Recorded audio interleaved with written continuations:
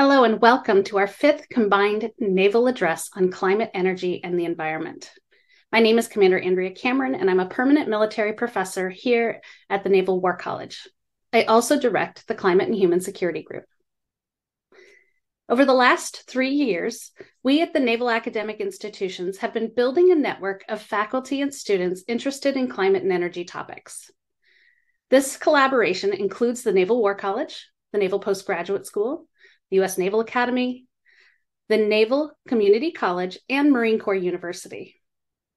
We've had some exceptional national and international academics talk to us about energy innovation, climate communications, analyzing DoD emissions, and Navy policy on climate and energy. Today, we're brought together for our next combined naval address, and it's on an up-and-coming topic, geoengineering. What is it? What is the world doing about it? Are there rules? And is it ethical? When we talk about climate change and what we can do about it, we broadly have two levers. One is mitigation, and the other is adaptation. Mitigation is about reducing the greenhouse gases in the atmosphere. Think about alternative energy sources that produce less or no heat-trapping gases. And adaptation is about the projects or programs we have to adjust to the changing climate. Think about coastal resilience and salt marshes, or elevating our buildings and our piers.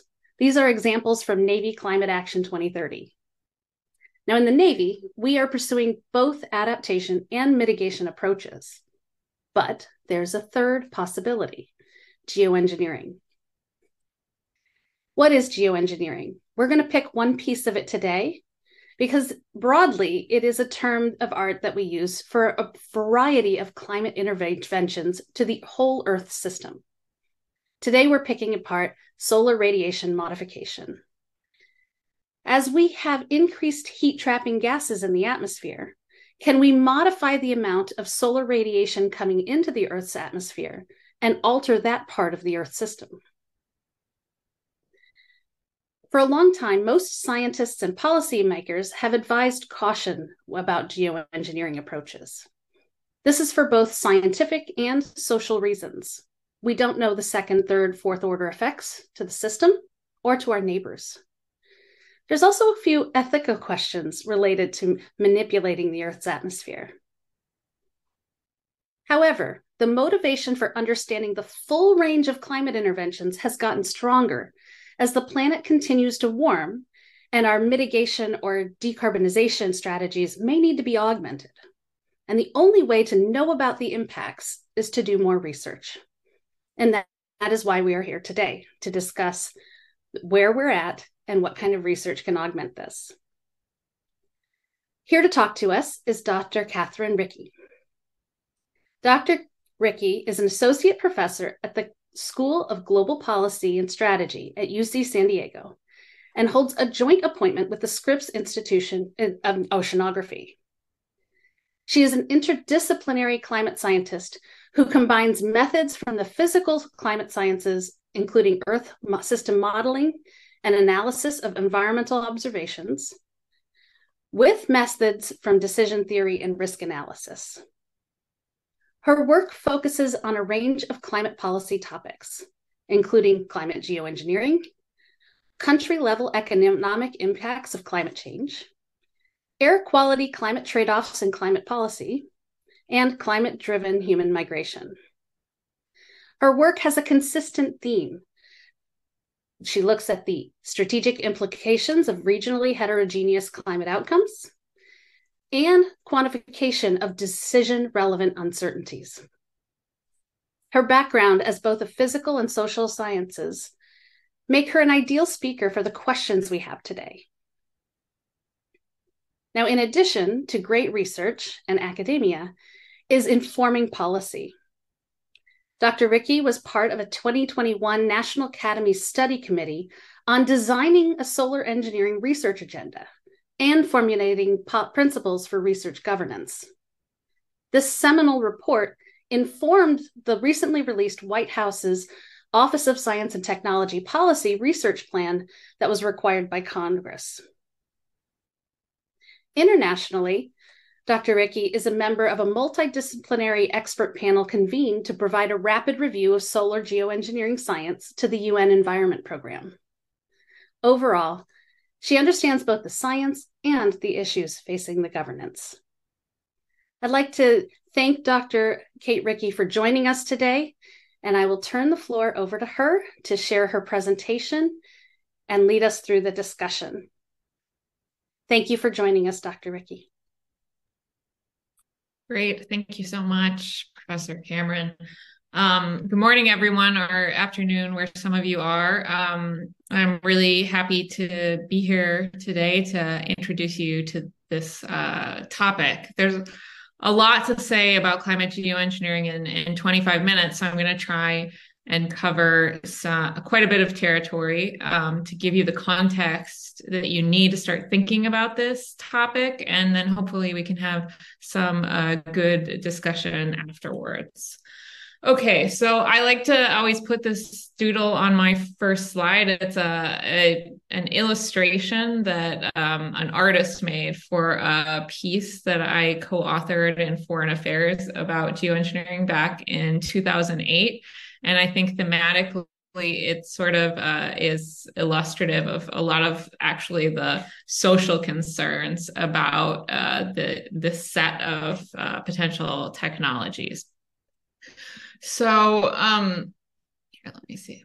Okay, so the context that all of this is occurring in really is about the fact that progress at the international and national level in responding to climate change right now is very slow compared to where impact scientists have told us we need to be. So these are a couple of figures from the most recent UNEP emissions gap report. On the left, we have a figure that shows us where we're headed in terms of emissions reductions according to the commitments that people have made under the UNFCCC, so the big international climate agreement. So if you look at the top line in this plot, you can see where we would have been if the international commitments that people have made and the policies to avoid climate change that are underway hadn't happened at all. So the first thing to say about this picture is that we have started making some substantial progress towards managing climate risk through reducing greenhouse gas emissions. However, we're way off target from where we need to be in order to meet some of the temperature targets that were laid out in the Paris Climate Agreement, the 2 degrees and 1.5 degrees. So you see where we are with this top blue line under current policies. The orange line tells you where we'll end up if people meet their obligations that they've put forward under the UN nationally determined contributions, so voluntary commitments to reductions in greenhouse gas emissions, and a slightly more optimistic interpretation of those in the red line. And then you can see the very large reductions in greenhouse gases needed to meet these more ambitious temperature targets.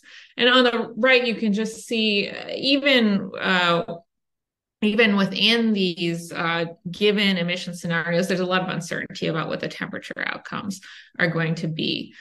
So geoengineering, the idea of it, the discussion around it that's really taken off is all occurring within this context. And what geoengineering is basically a very broad class of speculative technologies. Mostly these things don't exist yet, that have been proposed in order to counteract effects of climate change by removing carbon dioxide from the atmosphere. That's called CDR. I'm not going to talk about that much today. Or by directly modifying the Earth's energy balance at a large scale. And this is something we call solar radiation modification, or SRM, or I'm going to use the term solar geoengineering, which is what we used in the National Academies report and just what I'm more used to saying. So there's two types of geoengineering, and the first type is these interventions into the Earth's carbon cycle in order to try and take CO2 out of the atmosphere more quickly than the carbon cycle would naturally. And that manages climate risk by removing the root cause of the problem. The other type, SRM, works by reflecting sunlight in order to cool down the planet to counteract the effect of greenhouse gases. And I want to just walk you really quickly through the basic physical idea behind how this works. So basically, the Earth's climate system, this is a little doodle that shows just at the global level what's going on with how the Earth responds to the energy it's receiving from the sun. So this incoming yellow beam in the middle of this little doodle shows you the sunlight that drives all of the ocean and atmospheric processes here on Earth. About 30% of incoming solar radiation is reflected back into space before it's absorbed by the Earth. And about 70% is absorbed by the Earth and re-emitted by the Earth according to its radiative properties. So the sunlight has very different properties in terms of the radiation than the radiation of the Earth that gets re-emitted. And the atmosphere is actually transparent for the most part to solar radiation, or we often call that shortwave radiation in the physical sciences. And then the atmosphere is partially opaque to the long wave radiation that the Earth re-emits back towards space. And so as a result of that opacity of the atmosphere in the long wave spectra, the Earth's atmosphere sort of recycles this energy that's emitted by the Earth, and the Earth warms up as a result of it. Now, that's a good thing at some level, because otherwise Earth would be really cold without this recycling effect. But when we add greenhouse gases like carbon dioxide to the atmosphere, we warm up the Earth as a result. So to warm the Earth, you add a gas like carbon dioxide, and that enhances this recycling power of the atmosphere and catches that radiation, emits part of it back towards the surface of the Earth to warm it again, rather than letting it escape to space. Now, if we want to cool down the Earth, we have a couple of options. We can remove greenhouse gases from the atmosphere, or we can instead increase reflectivity of the Earth, and we call this albedo. And if we decrease the amount of sunlight that gets absorbed by the Earth, then the atmosphere doesn't get the chance to recycle it and warm up the surface. And so the way that solar geoengineering works is that instead of removing these greenhouse gases and addressing the root cause of the warming that's occurring right now on Earth, we would counteract that warming by reflecting more sunlight back into space. So we take this long wave effect of warming and we cancel it out with a short wave effect by reflecting solar radiation. So this is why we call it solar geoengineering or solar radiation modification. We are attempting to moderate this warming by increasing that amount of sunlight that the atmosphere and the Earth's surface reflect back into space. And what this figure shows is sort of the three main approaches that scientists are most seriously studying right now to do this. Starting from the top here, a stratospheric aerosol injection is an approach that mimics something that we've already observed as climate scientists in the past, and that's when there's a large volcanic eruption and a bunch of material, including aerosol precursors, gets blasted up into the stratosphere. We've actually observed the climate cool down, the Earth cool down after events like that. And so that's because the stratosphere is a layer of the atmosphere that's convectively stable. So when things get up into the stratosphere, they tend to stay there for a long time. Aerosol particles, small particles form, and they're very effective, these aerosols, at reflecting sunlight back into space before it can get down to the surface of the Earth. And so probably the approach to solar geoengineering that people are most confident would actually work right now is this stratospheric aerosol injection.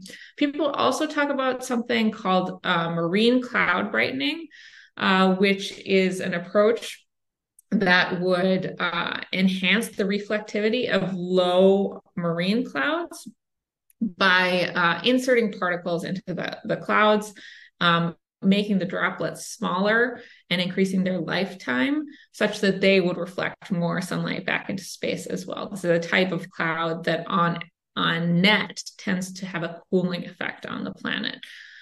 There's one more approach called cirrus cloud thinning that people are looking into a little bit as well, a little less optimistic that it would work the way we want it to. But this approach modifies a different type of clouds called cirrus clouds and seeds them as well. But cirrus clouds actually have a net warming effect on the planet. And so by thinning out these cirrus clouds, we allow more long wave radiation to escape to space, which also cools the planet. So it works a little differently than the other two approaches that people consider right now to be a little bit more feasible and likely to work to cool the planet. Okay, so that's basically what solar geoengineering is, a very quick introduction to what people are talking about when they say SRM or solar geoengineering. Now, moving into understanding sort of what it means and how we interpret it and how it fits into climate risk management proposals, it's important to understand that compared to the other body of climate science that we use to try and understand risk and figure out how to manage it, solar geoengineering research is fairly new on the scene. So the vast majority of papers on SRM have been published in just the last 10 years. And this is a figure from a review paper that some colleagues and I wrote recently. And so you can see some landmarks on this timeline for papers that were published that are important to solar geoengineering. But an important piece of context here, this is 1988. This is the year that Dr. James Hansen testified to Congress, a very famous event in sort of climate science and policy. He testified to Congress that fossil fuels were going to cause dangerous climate change and that we needed to do something about it. The reason it's kind of considered a landmark is because he was basically, speaking for a large consensus of the scientific community. There was a lot of climate science already about greenhouse gases' effect on the climate by 1988. So you can see, compared to the very long history we have of understanding greenhouse gas effect on the climate system, what we know about solar geoengineering and the level of research that's been done is just a tiny fraction in comparison.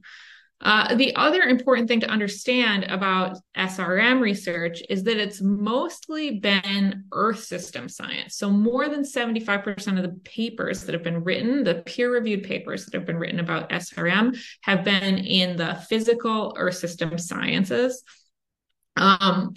Despite the fact that we know it's not just physical uncertainties that are going to drive some of the thorny decision-making issues around these proposals, but also social uncertainties. Social feasibility is a big question mark as well. And so you can see, for example, the body of research about the political implications, the international relations implications, the psychology of how people respond to these proposals, a much smaller body of research to date than the physical science.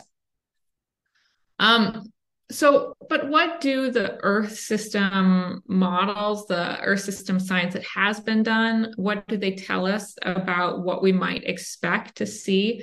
Now, I think when this work started being done, in earnest, 15 years ago, there was an expectation that because of this mismatch between long wave and short wave radiation, that solar geoengineering really wouldn't work very well at the regional level to manage climate risk.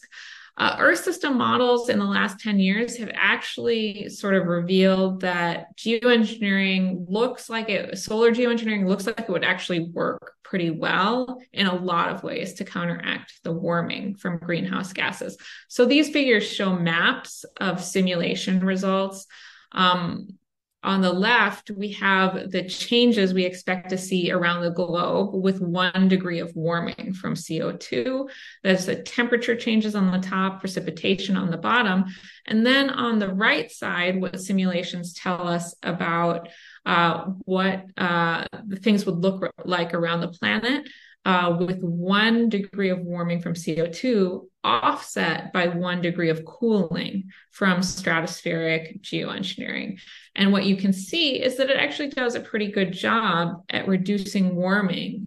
Most places actually around the world. Now, if you look at the figure on the right bottom corner, you see that the residual or the remaining precipitation changes after you cancel that global warming are larger. And so there's some implications of that. But I think, people have found that in Earth system models, this works a little bit better than climate scientists hypothesized when this line of research was getting started. But it's important to recognize that solar radiation modification is never going to compensate for greenhouse gas driven warming perfectly. And this again has to do with the fact that you're canceling a long wave radiation forcing with a short wave radiation forcing. And so what that means is even if you cancel out global temperature change perfectly, that you're still going to have changes in the vertical structure of the atmosphere. You're going to have differences in general atmospheric circulation. And so you can never get it right because there's that physical mismatch that's always going to get in the way of getting a perfect cancellation.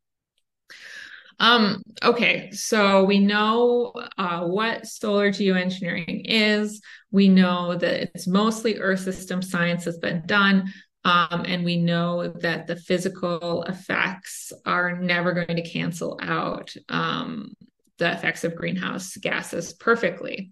Now let's think about the social context a little. There's been all of this Earth system science, still a lot less than about greenhouse gases, but most of the science has been on Earth system science. Most of the work has been on Earth system science. And so we have all of these papers that have been written about, how do we make reflective particles? How much sunlight would be reflected? How much would this cool the Earth? What are the regional effects, etc.? The issue with this body of work that's already been produced is that there's important social studies and social context that sandwiches these Earth system studies. And in order to interpret what they mean, you really need to understand these pieces of social science that have to come before and after Earth system science as well.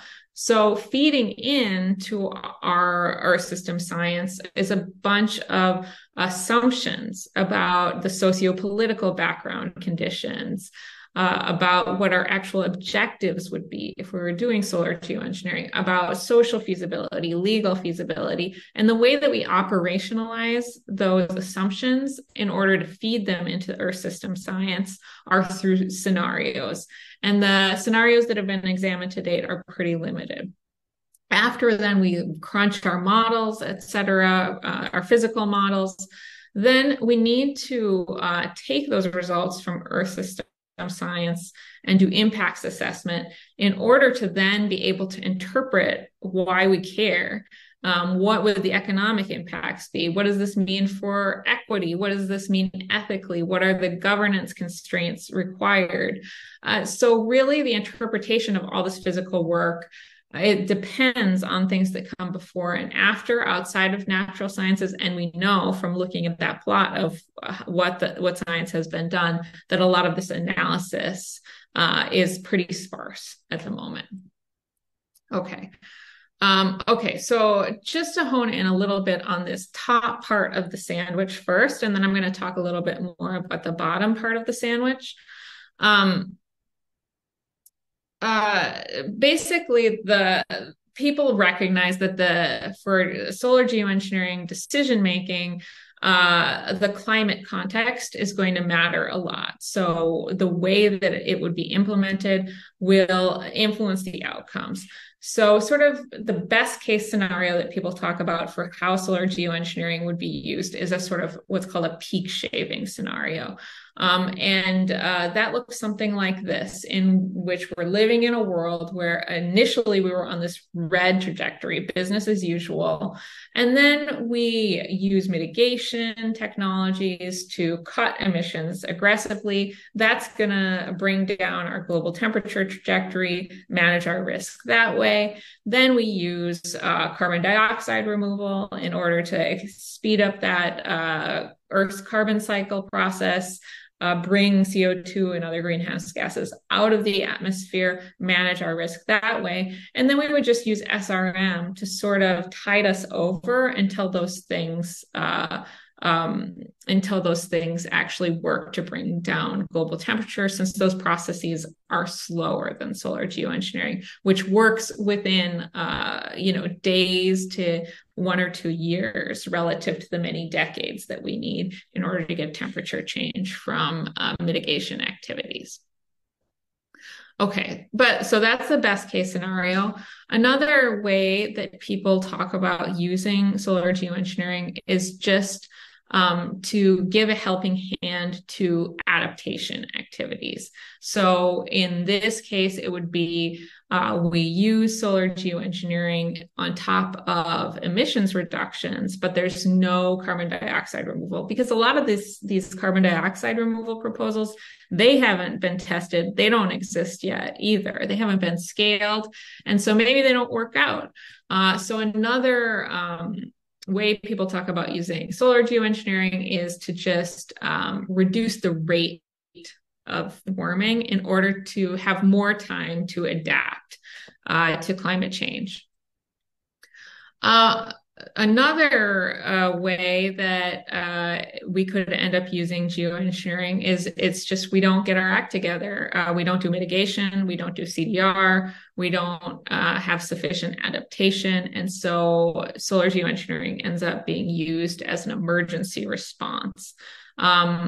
And so it might look something like this, right? Or actually, if it's truly an emergency, we might get something like this deviation from business as usual, right? Where we're like, oh man, things have gotten way too warm. We've got our wildfires going. We've got our tropical cyclones are too strong, et cetera. We need to do something now. We're sort of figuring it out as we go. And then finally, I wanted to say something about this scenario, which has been discussed and is sort of one of the biggest concerns out there about solar geoengineering, which is this concept of moral hazard. And this is the idea that geoengineering could potentially feed back, or even the idea of geoengineering or the possibility of it could feed back into what we're doing in other ways to manage climate change related risks. This is something that people refer to as moral hazard or mitigation deterrence sometimes. And the idea here is maybe we would be managing risk a lot with mitigation or carbon dioxide removal.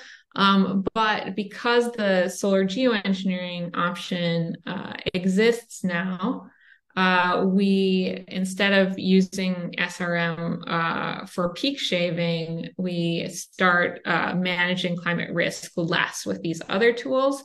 And these sort of feedbacks, these sociopolitical behavioral feedbacks that could influence these outcomes haven't really been explored very well yet. We also haven't really explored in the physical sciences even what different sort of approaches to solar geoengineering that are more regionally focused might look like. So we know that political contexts will matter for scenarios as well. And so there's been some studies that show that a regional approach to trying to optimize regional outcomes would have very different global outcomes. So for example, and there's been very little research on this. For example, a study on just trying to cool down the Arctic had the result that Arctic cooling would shift precipitation in the tropics to the south. Some work we've done in my group where we've tried to do marine cloud brightening just to mitigate very extreme heat events in the Western US. What we found is that disrupts weather in Europe and fiddles with the ocean overturning in the Atlantic. We did another study in my group where we tried to reverse a drought in the Sahel region of Africa using geoengineering, and we found that we could do that, but it caused a drought in sub-Saharan East Africa. And there hasn't been a lot of exploration of this regional scenario space yet either. On the other end of our sandwich with the impacts assessment that allows us to interpret our Earth system science and figure out why we should even care and how we should make decisions. The work here is also very sparse. I'm just going to cover a couple of things because I want to make sure that I don't go over time here too much. But a really important piece of context when you start thinking about the impacts of these activities is that right now we're living in a climate science world where a lot of impacts assessment and a lot of the conversations about how we manage climate risk has been characterized in terms of global temperature management. And so this is a figure from the IPCC special report on 1.5 degrees. So the 1.5 degree temperature target that was put into the Paris Climate Agreement. And the scientific work that was done in response to that, and this has kind of continued since then, has characterized climate risks in terms of constraining net global warming. So this figure shows a bunch of different risks associated with climate change and how they connect to global mean temperature change. Because now we have this international policy framework in which the main thing we're trying to do is limit global mean temperature change. So risk goes up on this plot, and risk is linked to global warming. Now, this works really well if the way you're managing climate risk is with mitigation, because as you do more mitigation, you reduce global temperature and you reduce risks. And we've put all of these risks in terms of global temperature. Now, the problem is solar geoengineering doesn't change global temperature in the same way that reducing greenhouse gases does. And so actually, the risks associated with different sectors and different regions with solar geoengineering at a given global temperature reduction might look something like this instead. And so in order to understand what the impacts of solar geoengineering would be, you actually need to do impact studies that are specific to solar geoengineering. And right now, the detailed regional studies of what solar geoengineering's effects would be that would need to feed into that work are fairly limited. So, for example, this is a review paper that we worked on that showed sort of what sort of hydrological detailed studies have been done for different regions. And certain regions just haven't gotten a lot of attention yet in terms of understanding what the precipitation responses, the soil moisture responses, runoff, so water availability, monsoonal effects have been. And we need those types of studies in order to understand things like what would happen with human health. There's only been a few studies on the impacts of solar geoengineering for the implications for human health so far. So just for example, this study that was published in 2022 suggests that that solar geoengineering could redistribute malaria risk. So it would reduce the risks of malaria in certain areas of the world and increase them elsewhere. But again, this, just one study, and there's not a large enough body of work to know whether this study is robust. We can see that already if we look to sort of the impact studies that have been done on solar geoengineering's potential effects on agriculture. So agriculture, we're doing a little bit better. We have several studies, less than 10, but there's mixed results here. So for example, a very high profile study done in 2018 suggested that if you did solar geoengineering, you would get some benefits to crop yields by reducing the global temperature change that's expected from global warming. So you get benefits relative to a high greenhouse gas, high warming scenario, but that those benefits get canceled out by the effects of reducing the insulation that plants need, the sunlight they need to grow. On the other hand, another study in 2021 doesn't find this effect. So they actually find that solar geoengineering on net would have a positive impact on crop yields. So we have this set of evidence that's not large enough yet to know which results are robust. If we look at things like economic studies, there's very few studies that are empirically based about economic effects of solar geoengineering so far. So this is a study that my group did in 2020, where we took the empirical economic models that people have been using to project the economic effects of greenhouse gas emissions, and we applied them to solar geoengineering to see what we would find. We simulated the economic effects of some very stylized geoengineering scenarios, including this scenario. If you look on the left, you can see what we simulated in terms of global temperature change over time on the left. And you see this blue line actually shows we asked what would happen actually if we used solar geoengineering, which we have a lot of leverage potentially how we would use it. What if we used it to actually overcool the planet? Instead of global warming, we implemented global cooling. And what we found for that situation is that if you overcool the planet, you consistently reduce inter-country income inequality. But the magnitude of these effects is really dependent on the impact function model specification you use, so the statistical model you build. So there's still a lot of uncertainty about what the exact economic implications of this are. There's been very little game theoretic work on solar geoengineering, but what has been done so far shows that the strategic incentives that are expected with solar geoengineering activities would be very different than the strategic incentives that we understand associated with mitigation or greenhouse gas reduction activities. So in a mitigation game, this is pretty well understood. Reducing emissions is expensive. It's expensive to transform the global energy system. And everybody wants as much mitigation as possible, but they want other people to pay for it. And so there's an incentive to free ride, right? In a geoengineering game, geoengineering is actually expected to be pretty cheap relative to emissions reductions because you only have to put a little bit of material in the stratosphere. It stays up there for a long time for a pretty big cooling effect.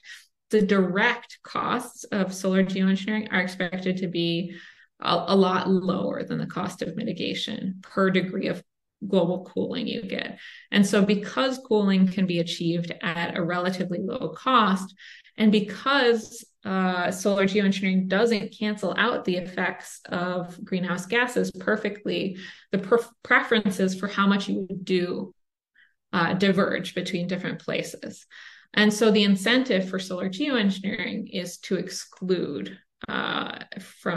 decision making as much as possible, which is very different than the sort of inclusive coalitions you'd like to build for mitigation in order to share costs. This is some game theoretic work that we did examining these incentives, and that what we found is that countries and regions prefer to build the smallest coalition possible and keep decision-making within the smallest group that they can get away with in order to optimize, to the extent possible, the global climate outcomes for themselves.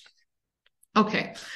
The main takeaway, and this is a quote from the National Academies report that I worked on here, is that research that has been done to understand the magnitude and distribution of impacts on ecosystems, human health, political, economic systems, and these issues of societal concern. So the bottom half of the bun, this is a very nascent area of research. And the studies that have been published so far are not going to provide us with a sufficient basis in order to make good decisions about solar geoengineering. And so the National Academies report that I worked on was really about trying to identify the research that we really need to do. And one thing that we recommended is that we really need to invest in social science research, and it needs to be integrated with the physical science research better. Okay, so finally, solar geoengineering from a decision-making perspective is really about risk versus risk assessment. Climate change caused by greenhouse gases is presenting tremendous risk to society. It's going to become more and more disruptive. And solar geoengineering is very risky as well. We don't understand it. It's not going to counteract greenhouse gases perfectly. There might be some negative side effects. And so what we need to find out is whether the risk of doing solar geoengineering is worth the risk reduction we expect associated with lower warming that's caused by greenhouse gases. Now we face a lot of challenges here in doing good risk assessment. And some of them include that there's a lot of dimensions of analysis that we need to go through. So we need to understand the climate context, and there's a lot of possibilities for how things could play out in the future. We need to understand all these different options and what their effects would be, what their associated risks would be. And so reducing these dimensions in an understandable way is a big challenge for risk analysis.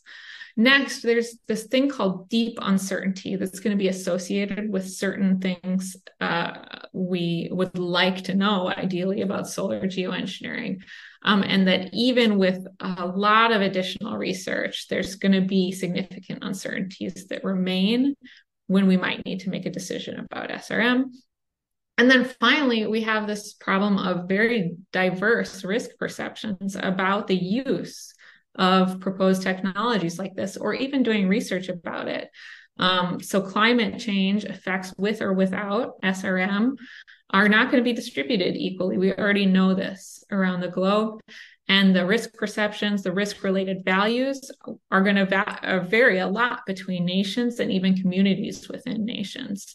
And so this is sort of just an introduction to some of the issues associated with these proposals. If you'd like more information, I really recommend checking out this National Academies report that I worked on with a number of really great scholars and members of civil society organizations. Some of the conclusions from that report that the scientific understanding is really limited, fragmented, more research is needed, that there's no systematic governance structure that exists right now to deal with research or deployment of these technologies, that the goal of research should really be to characterize and reduce uncertainties for decision-making, and that we really need research that's multidisciplinary, transdisciplinary, involves decision makers and civil society, and that's international. Because if the research is not international, it's not going to have the legitimacy it needs in order to deal with these social feasibility problems. And that, finally, that we, in our judgment, in our expert judgment, that because of the urgent growing risks from climate change, it's important to understand solar geoengineering better. As long as we recognize that it's never going to be a substitute for mitigation, it's just a potential additional strategy for managing climate change related risks. And in addition, there's this report that was published through UNEP that I was a part of as well, that has a more international perspective on some of these issues, that also recommends research assessment, and a more inclusive international approach to research.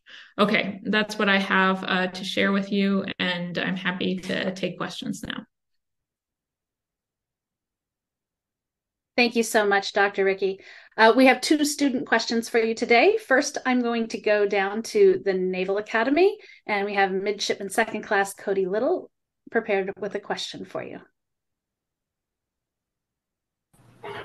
Okay, Cody, yep, do you want to just getting Cody up here, and he'll have your question. Thank you, Dr. Henderson. So Cody, yeah, the camera's just there. Yep, so we're all set to go. Okay. Hello, so what do you say about the possible concern with geoengineering affecting precipitation patterns for the future? What do I say about the potential concern for that, about that, or what would we do? About the topic, it seemed like a big concern is that permanent effect for precipitation patterns, and what would kind of be your argument against that? Yeah, I mean, I think I hinted at the end of the talk, this is really about comparing the risk of climate change with the risk of solar geoengineering. And because of the physical nature of the climate system, these hydrological effects are there's always going to be residual hydrological change.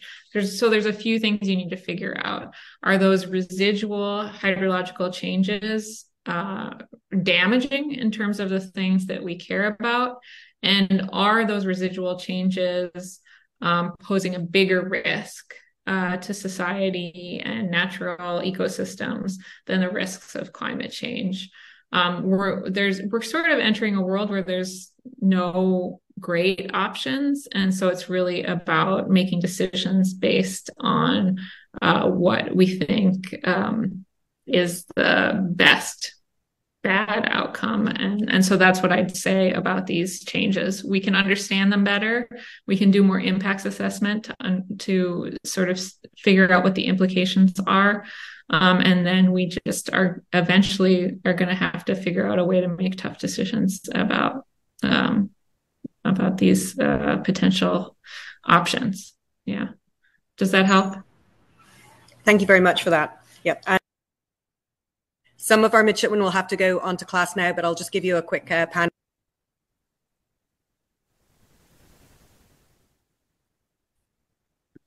Bye. Take care. Thank you to the Naval Academy. I'd like to next go to a Naval War College student, Commander Nick Kadlec. Thanks, Professor Cameron. Dr. Ricke, thanks for your presentation. Absolutely fascinating. My question, last month, the UN Human Rights Council released a report on the potential impact of geoengineering on human rights. And I'm just wondering what role, if any, do you think human rights issues will play in geoengineering debates and decisions?